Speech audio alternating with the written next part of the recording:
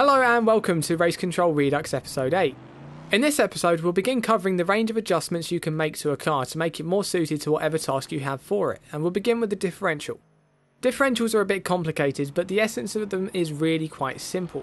They analyse the rotational forces going through each wheel and compare it with the force going through the central driveline, then use that to calculate how much grip each driven wheel has.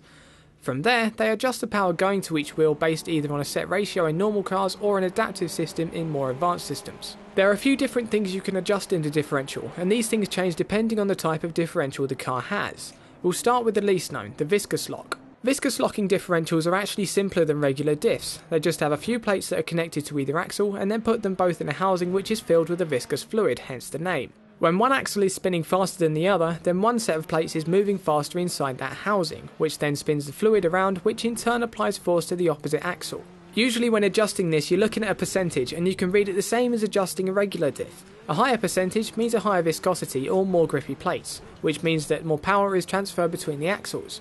More on the effects of this later on. On a more standard differential you have three main settings. These are called different things in different games, so sometimes you'll see power, coast and pump, and sometimes you'll see accel, decel and preload. Without going into the boring mechanical side of how these things work, I'll simply say that these settings are incredibly useful for adjusting a car's ability. A higher acceleration lock means more power will go between the axles when accelerating. To give an extreme example, drifters usually max this value to give a fully locked diff. This means the power is always equal between the axles and in turn gives a lot of oversteer on the power. Minimising this value gives an open differential, which is handy for reducing oversteer drastically, but means that the wheel with the least grip will always get the most power. This is fine for most situations, but does cause understeer and means that if one wheel is off the ground then you won't get any acceleration at all, since the airborne wheel will always get all of the power. Also, if this setting is causing the inside wheel to spin up, then you'll wear your tyres excessively. Setting this up is very much a question of driving style, but as a general rule you want to be able to put the power down as early out of a corner as possible without excessive oversteer that could cause you to spin out in the heat of a race. In front wheel drive cars it's nearly always advisable to max this however, since the front wheels need to pull the car around and it won't always be able to do this if the unloaded wheel is spinning needlessly. Going on to the decel lock, this is pretty self-explanatory. It defines how much velocity is shed through the axles when decelerating. It doesn't sound like this would affect much, so I'll talk in scenarios here. Let's say you have a car coasting through a constant radius bend. A maxed out deceleration setting will mean that both wheels are forced to rotate at the same speed, which obviously doesn't work since the inside and outside of the car has to travel different distances. As a result, maxing this value provides a lot of understeer when coasting, since the rear wheels aren't willing to allow the car to turn even if the front wheels are steering. The only time you would ever need to go this high on a decel lock is if the engine braking is ridiculously bad or some other aspect of the car is causing it to over-rotate massively on entering a corner. But you should always look for other solutions to the problem if it's bad enough to warrant such a drastic adjustment. On the flip side, minimising this value gets you an open diff once again, which means fun times for coasting. Whereas an open differential will try to understeer on the throttle in a rear wheel drive car unless you have a lot of power, this same differential setup will heavily promote oversteer on entry to a corner when coasting. This setup is common in front wheel drive cars as well as low powered rear wheel drive cars, basically anything that wouldn't get upset at a little slide coming into the apex. You could go this low on faster cars as well, just make sure that the suspension can tolerate a slide without snapping back, and also make sure that it's not locking the rear wheels under braking before the fronts. If so, then you should adjust the brake bias to compensate. Finally, we've got the preload.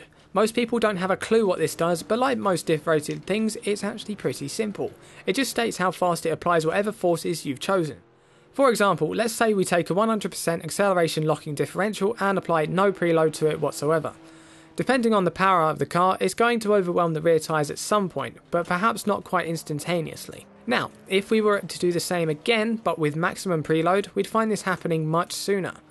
The unit for adjusting this is usually pretty abstract, so here's a general rule. A high preload will always be preferable on tighter circuits, and lower preloads will be preferable on more flowing circuits. Let's take a common scenario. Powerful rear-wheel drive cars are usually set up to understeer slightly on initial throttle input, and then gently transition into oversteer. This is fine for rich kids trying to look good in their fancy SLS, but for racing this is inconsistent and unnecessary. The initial understeer can be helped with a higher preload, and the transition into oversteer can be remedied by lowering the acceleration lock. Taking another potential issue, let's say the car is snapping out instantly on acceleration every single time. This is common on cars with extremely high torque, and although a diff adjustment won't save the world, you can at least try lowering the preload as much as you can, and then trying again. If it still kicks, then it's time to consider either lowering the acceleration lock or looking to things like the suspension. That's all for Race Control Redux episode 8. The differential is one of the small things that are relatively simple in terms of cause and effect, and adjusting it to your needs can make a car much easier and faster to drive in some situations. Good luck and thanks for watching.